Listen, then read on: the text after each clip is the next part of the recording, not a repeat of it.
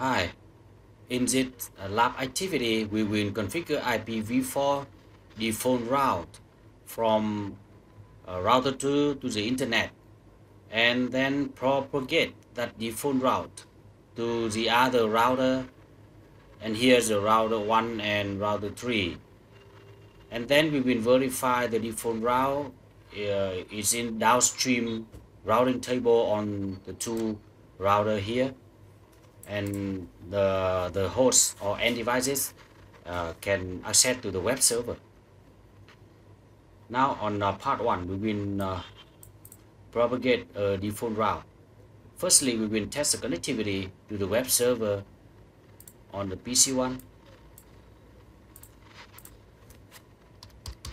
Add the ping to the web server.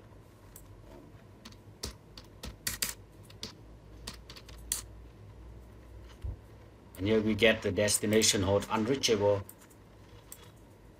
And on PC3,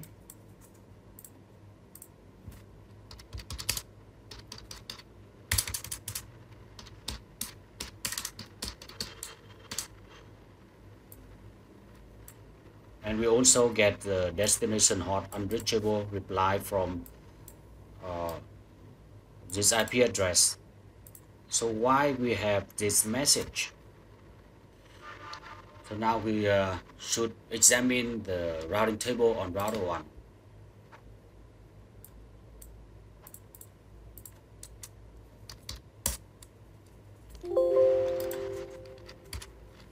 Show IP route.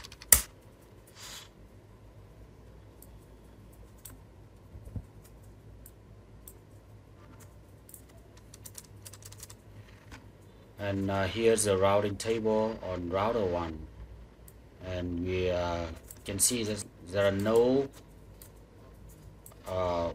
networks 64 on web server on the routing table, and there is no default route on the routing table on router 1. So when PC1 ping to the web server, so it should be failed. And we examine the routing table on router 3. I think it's the same. Show IP route.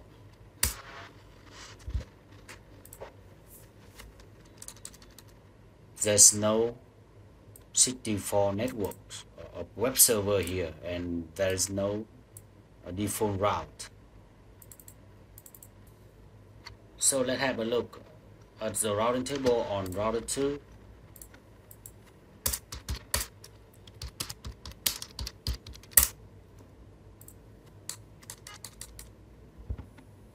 There's no default route to the external network. So on step 2, we will configure default route on router 2. So IP route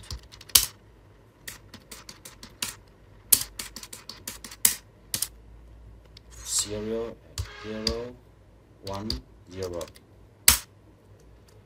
We get the warning message, but it's a point-to-point interface, so we can ignore this warning message.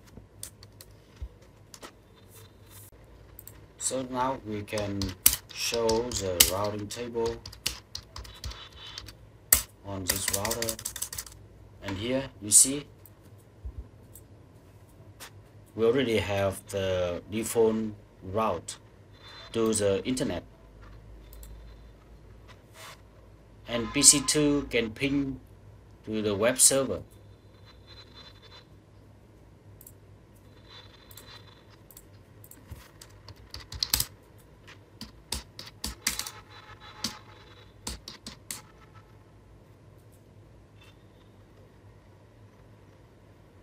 We get the reply from the web server, and we now turn back to PC1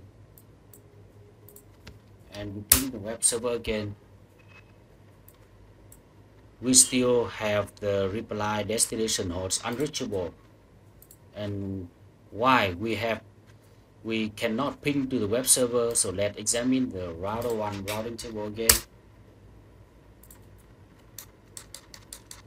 And here there's no default route, so we need to propagate the default route from router 2 to router 1 and router 3 using OSPF message.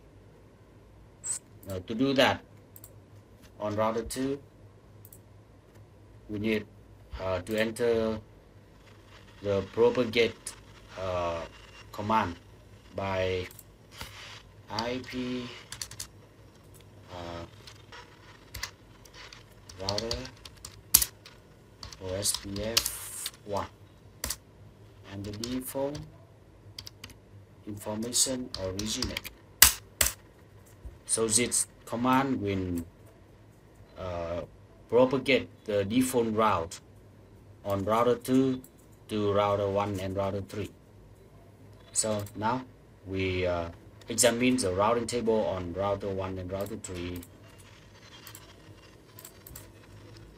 Show IP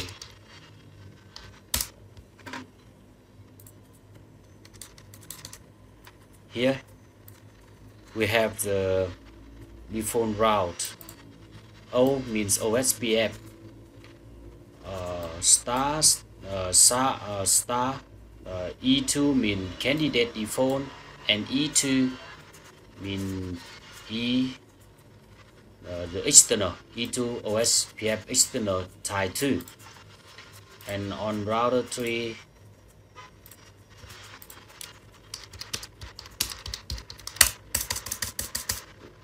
we also have this default route.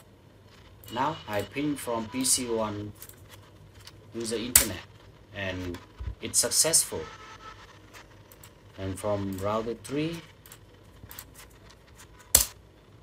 we also get reply from the web server. So that is all for this activity. Thanks for